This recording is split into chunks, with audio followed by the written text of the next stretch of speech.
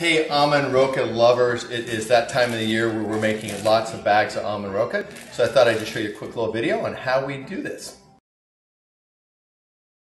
People always ask me how I make the Almond Rocca, so I'm giving you my recipe here and I'm going to do a little video here. So I'll show you how we basically do it. We have butter, sugar, and you put it all in there, it automatically sort of comes out like this. Butter, sugar. We swing over here. We got Hershey's chocolate and almonds. Costco almonds ground up. So we're going to go through and show you a couple little steps. All right, turn the heat on. I always got the heat sort of figured out here. It's about medium. We take a pound of butter, which is 4 of those. 2 cups of sugar, pre-measured sugar. Boom. 2 cups of sugar. 2 cups of sugar. I wouldn't recommend making 2 batches at once as a rookie, but once you get the hang of it, I usually do 2 batches so I can get this done a little bit quicker. So we're going to go ahead and heat it up. Alright, so we got this one starting to cook. And I get it cooking on about medium heat, not too hot. See what that is? There you go. I got 2 going. So this is just the beginning phases of the process. This one hasn't really heated up yet as much. It's probably going to take about 10 minutes probably. And we don't cook it too fast or too slow. We cook it just right. As far as stirring, I don't stir it constantly, but I stir it every so often. Just keep it going. Maybe let it rest for a second. Stir the other one. Sometimes the concoction the butter will come out. Then you got to stir it back in. We're waiting for it to get to color about the Trader Joe's paper bag color. That's about what you're looking for. And if you have a candy thermometer, it's about 320 degrees. Anything after that, it really starts to get a little too hot and burns a little bit. So we're going to show you. This is here at, we're at 282, 275, and we got another couple degrees to go. I don't need the thermometer since I've made probably hundreds of these batches. But it's being an engineer sort of fun. Alright, you can see it's turning brown. It's almost to the color of a bag. I bet it's about, 306. It should be up to around 310, 315, 320. We're getting close. It's almost caramelized. This other batch here still has a little way to go. Again, I don't recommend doing 2 at once unless you've done 100. There we go. Almost there.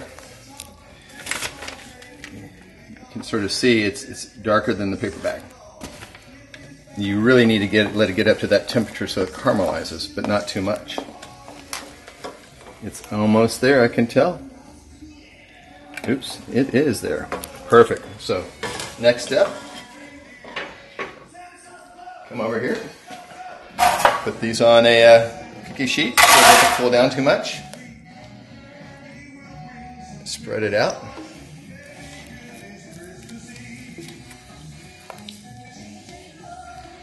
There you go. Boom. Keep it right there. Focus on that. Then we're going to spread it out here on the cookie sheet. It actually cools really quickly because the pan is cool. Boom. It will level out. Alright, next step is we take 7 Hershey chocolate bars. This is still piping hot. The chocolate's going to melt. Then when we're done with this, we're going to paintbrush it all around. And we'll take you through the next step after that. Alright, the next step we're going to do is we're going to actually spread the chocolate around. It's nice and hot. Again, you want to be careful because that chocolate's still the caramel's really hot. Try to get it evenly all around.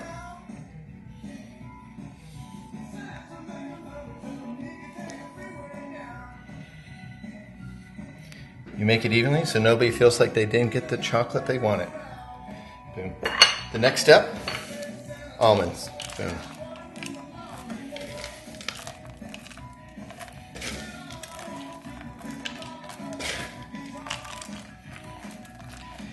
Almond Rocca, homemade. 4 ingredients: sugar, butter, chocolate, and almonds. There you go. Now we let that puppy cool. All right, we're down to the final step. We've let it cool down. If you want to cool it down a little bit quicker, you can always throw it in the fridge. But definitely don't put your hot plates onto the glass shelves, they'll break. So the final step is you take it, drop it over, drop it in, and then you end up having a big piece of Almond Rocca. There you go. And the final step is then you just break it into the sizes that you like it to be. So thanks for watching. Hopefully it was helpful. One other thing I would recommend is don't eat a whole bag at once. And share it with your friends. They'll really appreciate it. Merry Christmas and Happy Holidays.